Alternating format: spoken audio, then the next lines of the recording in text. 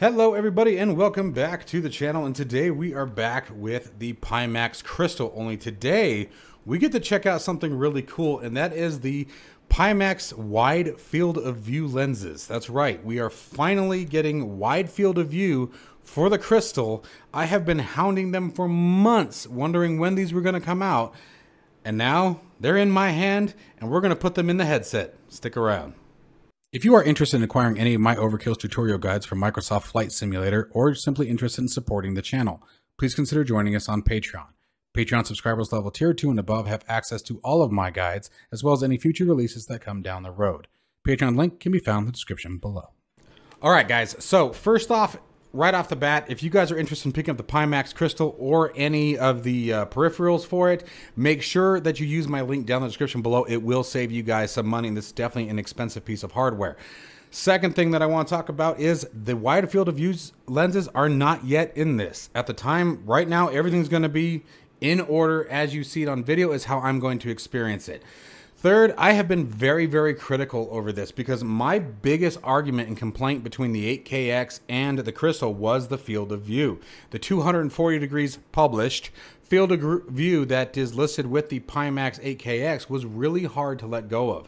I'm a big DCS World player as well, and especially in single seat, centerline seat, whatever it may be, aircraft, that wide field of view is freaking amazing, especially at low altitude or in any kind of formation flying or like air-to-air refueling. That wide field of view really offers some very good situational awareness as well as immersion. Things I'm going to be looking for. I'm going to be looking for any kind of distortion. How are the lenses actually really applying that wide field of view? Can I see the outer rim of the mask? Am I completely encapsulated? The reason why I say it is because at the large field of view with the Pimax 8KX, it was really, you had to look for the frame of the Crystal. It was all screen, man, just about. So what we're going to do here is I'm going to walk you guys through the steps on camera on how to install the lenses. We're going to do that together. Again, I have not done any of this at all. We're going to get into Microsoft Flight Simulator and show you guys what my experience is. So you guys are going to see everything in the raw, and I'm going to tell you guys exactly what I'm feeling, what I'm seeing. We will be doing a DCS World presentation of the wide field of view in a separate video, again, because I was so hypercritical about this with DCS World specifically in mind. So everything that you guys are about to see is going to be first time impressions. So I hope you guys enjoy the video. I hope you find it useful. And again, if you guys decide to purchase any of the products, even some of the things like the head strap, make sure to use that coupon link down below. Hopefully save you guys some cash. All right, let's get to the installation. All right, guys, so let's go ahead and start getting this thing open. Now, you guys are hearing all of this live. Nothing is voiced over on this one. So there's no option but for the reactions to be firsthand. So here they are. They're thick. These are thick boys. Wow, they're heavy, dude. You know what? I actually think I'm just going to leave those in there for the moment. Do they come with... I'm going to disconnect the Pimax here. There we go.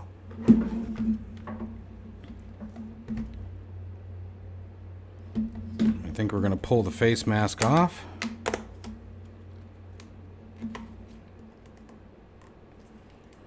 This one is always a pain in the ass. Just this one right here. There it goes. Come on. There we go.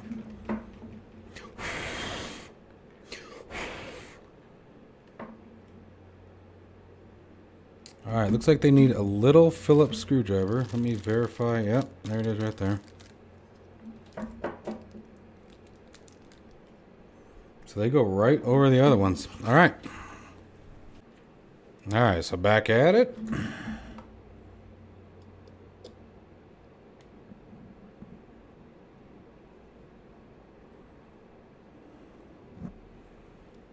Very gentle.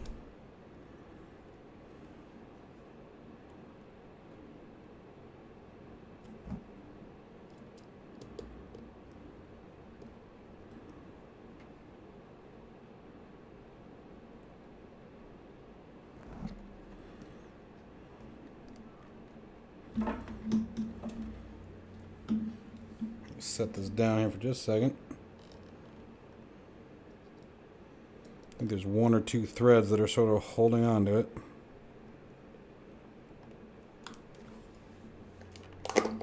Oof. Okay. There's one out.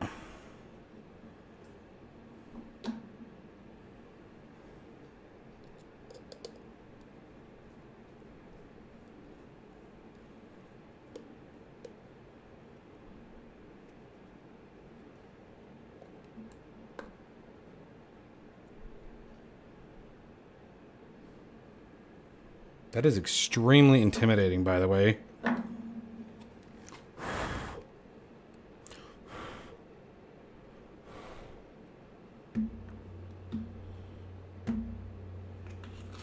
Alright. I want to get these on quickly. I don't like that they are exposed. The actual screen is exposed. And you want to take caution. Keep our fingers off the, especially on the inside of the lens. This would be a lot easier if my hands were bigger. And they do have a protective film. So there's one.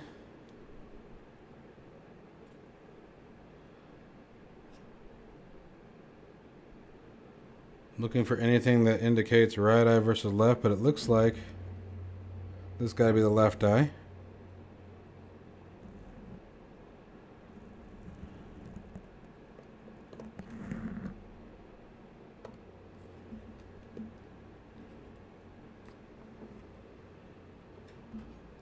Looks like all the magnets are seated.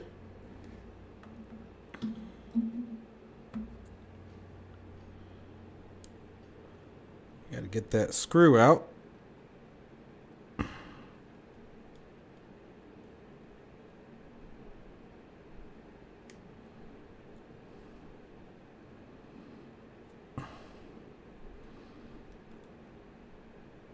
It's not threaded, so that part's a little tricky.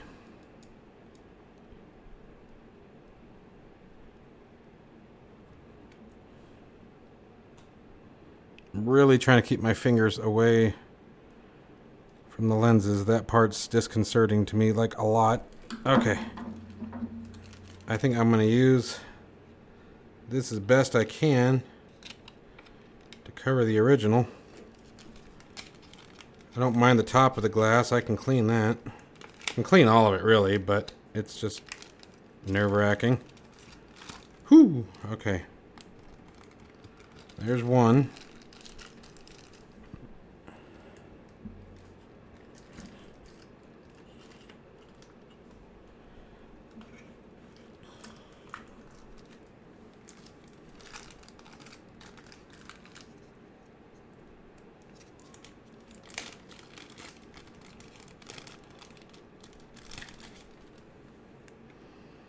One of those times you wish you had smaller hands.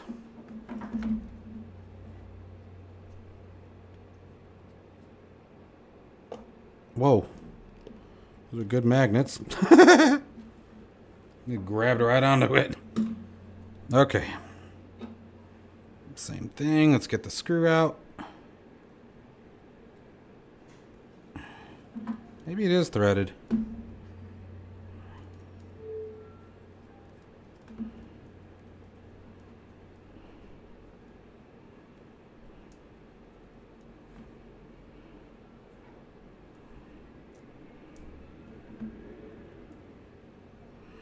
Remember, these lenses are your life force. That's it. You damage these and it's a bad day. So, I think I have that reversed. It's really not going to sit very well. I was kind of hoping that it would. But at least gives me something to hold on to while I put it in the bag. And like I said, you can clean it always. Just be careful. If you guys do have to clean it, don't use Windex. And if you do, use ammonia-free. And make sure that you use a soft, edgeless microfiber towel. Best place to get those, if you guys are curious about where to get good microfiber towels for this, is either your eyeglass lenses will obviously work, or auto detailing shops. Stores online, whatever. Auto detail is a great place to find that kind of stuff too. This is theoretically not anymore. It was supposed to be a magnetic screwdriver.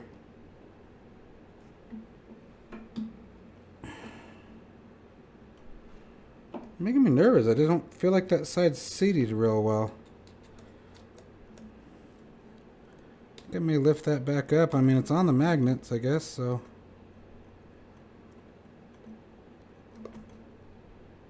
It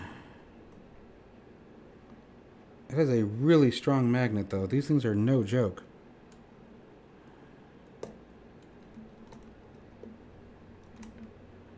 I mean, it's there. Okay. It threads in right away, so it's obviously aligned. Take the other one.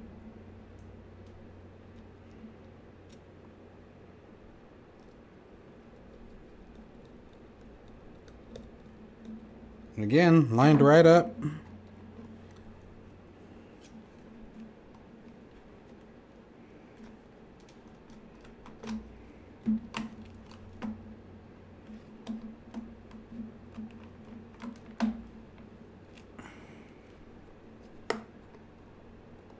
Come on.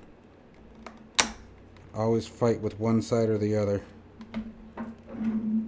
It's not that it's hard, it's just sometimes getting them to line up just right feels awkward, and that's it. They're in there.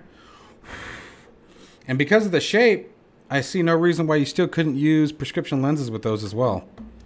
And I'll go ahead and put those on too. We'll see how that goes. All right, let's go ahead and see what's like inside the sim. That's all there is to it at this point. All right, so right off the bat, definitely got the wide field of view. Around the edges on the very far out, it's a little blurry though, so I don't know if that's just the way that they're shaped or what, but I can see like a blur line. But it's not terribly awful. It's not like killing the immersion or anything like that. Let's get the aircraft going here.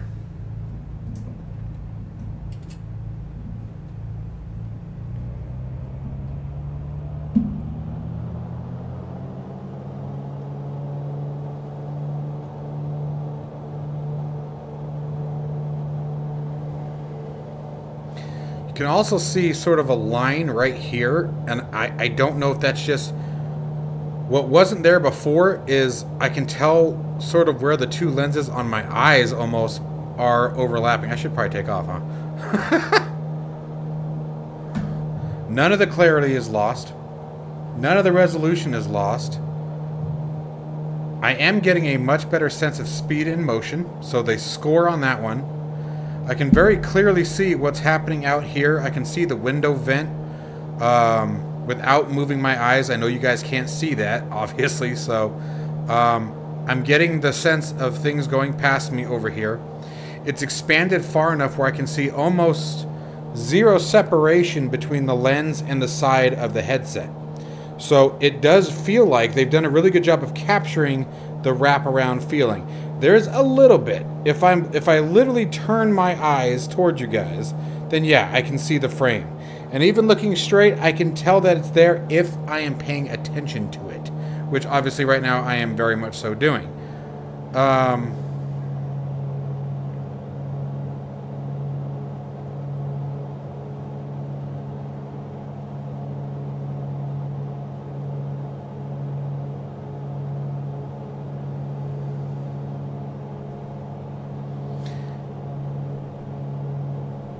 I don't see any issue with the, like, again, if I look for it, I can see where the two lenses are here, if I'm looking for it. But once I start glancing out in the distance, that's not noticeable.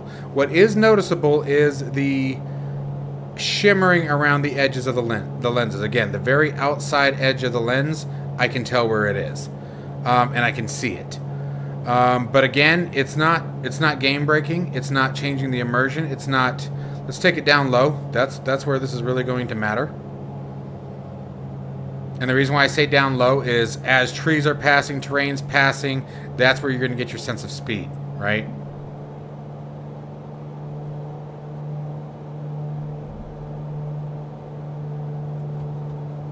Yeah, that's nice. That's nice. You guys probably can see the chicken crab grin I have going on here. That was cool. They did get that back. That's nice. That's very nice. Whoa! Shoot! I didn't say it. Okay. All right. So that is a very comforting feeling. It's nice that they captured that back.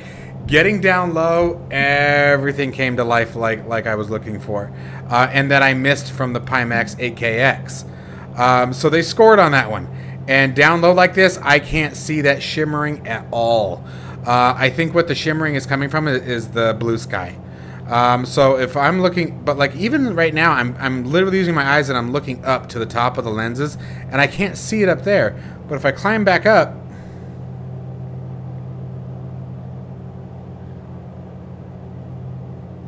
what's my airspeed? You can tell I got scared. I kicked my throttle way back. Okay, but what's weird is like now I almost don't see it at all.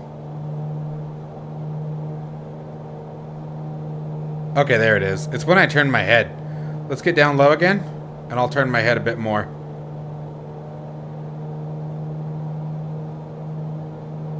I'm not getting any kind of glare or anything like that off the lenses. Yeah, see, down low, I can't. Down low, I don't see it because you can't pay attention to that. It's cool. This is cool. They got it. They got it. This is much better. I can't wait to do this in DCS. This is going to be awesome.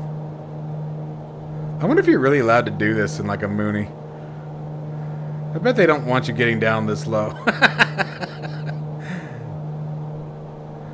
As far as the field of view inside the cockpit, it's natural. Everything on that side is blurry, as it should be, because it's not the focal point, right? So they got that. Yeah, that was neat. Okay, cool. All right. I'm very pleased, very pleased. So let's move into final thoughts on these, and I'm gonna go ahead and keep flying, and we'll talk. Okay, so obviously with the final thoughts, you guys can probably put it together. I still, obviously in general aviation, airline aviation, something like Microsoft Flight Simulator, you're probably not going to be down quite that low particularly often, right? So I will say that the glaring, the shimmering on the very edge of the lenses is a bit distracting. That is absolutely the case. However, I think that it's very hard to really talk about that because even as I'm already here and I'm focused on it and I'm thinking about it, this is a first impressions video, so my brain is very much so on what is good and what is bad. As I start looking out in the distance and turning your head as you would in real life, I mean, in real life, I'm not going to look out the windshield or the instrument panel and turn my head, my eyes as far to the left as I can trying to see out the window. I'm going to turn my head. And when I turn my head, it's fine. You know, it's what you would expect to do. What you're gaining is that wider sense of being inside the cockpit. It's a much more immersive feeling being inside the cockpit. I don't see any shimmering or glaring happening on the lenses themselves. So one of the things that I noticed is that the original lenses seem to be more convex versus these that looked a bit more flat. I think it's that pancake, right? But see, I know that the outside of the lens has to take. I'm not a professional on the lenses, so I'm not going to pretend to be. So those of you who understand more about the actual shape of the lenses, by all means, feel free to chime in down below. But I don't see any glaring. There's no shimmering. There's no reflection from one side of the lens to the other. So, you know, nothing's changed in that particular aspect. The visual quality, we did not change anything on the resolution. We are still running the native Pimax resolution inside of Microsoft Flight Simulator here. FPS obviously would not be impacted at that point because we didn't change anything from the software level, and that's important to remember. Yes, I got it's like I'm looking through, it's like if you were to look through eyeglasses and you were to turn your eyeglass on its edge and look through it. That's what I'm seeing on the very, very, very edges, the very outer peripheral range. And again, if I literally turn my eyes to focus on that, and then I have to turn my head, I can kind of see it. So they've really done a great job with this. I think this is an amazing solution. I think that it's very innovative. It was very well thought out. And I will tell you guys this. I have been hounding, as I stated earlier, I've been hounding my Pimax representative about these lenses for a long time, ever since I first heard of them. So it was probably 4 or 5 months ago. And I will tell you this, and I'm very happy that Pimax went this route. They have gone through multiple renditions of these, and multiple times I have been told, hey Mike, we think we got it, and then it's, hey Mike, no, we decided after our testers looked at it, they're still just not quite right. So I know they went through a lot of different variations before these were released. But this is a great enhancement. It is a wonderful and very welcomed improvement to the Pimax Crystal. You are maintaining the clarity, and now we're getting that wide field of view range. This is awesome. I will be doing a follow-up video with the wide field of view in DCS World, so make sure that you guys watch for that. I wanted to keep the two videos separate, as the two simulators are separate, the two purposes are separate. With the DCS World, we're obviously going to be in a single seat aircraft in the center seat position. You're not going to have that secondary seat. You're going to be flying low. You're going to be flying fast. It's just a different flight experience in DCS World versus a Microsoft Flight Simulator. So I decided for this particular configuration to break those two up. Because, for example, the wide field of view in Microsoft Flight Simulator is absolutely fantastic, but for me, the big driver was DCS World, right? So this is definitely very, very welcome, very, very nice. Pimax, I think you've done a great job. Guys, if you are interested in more information on the wide field of view lenses, be sure to check a link down in the description below where you can look at purchase information. I do highly recommend it. Yes, be watchful of stock option and things like that. If they are out of stock, just keep your eyes out, guys. I obviously have no control or say in the stocking of their products. I know that some people are still waiting on the comfort strap, which I still very much so recommend. Even if you guys have to wait a while, this is absolutely it was a godsend. It made a huge difference in the comfort of the Pimax Crystal, especially with that forward weight. So between the comfort strap and now the wide field of view lenses, it's going to be really hard to beat these. Make sure that you guys also, if you are interested in picking up the Pimax Crystal, make sure that, or the lenses or any of the comfort kits, make sure that you guys check the link in the description below. Use my coupon code, save you guys a little bit of money on your purchase. As always, folks, stay safe and healthy. I hope you guys enjoyed the video and found it useful. Stay tuned for more, and I'll see you in the next one.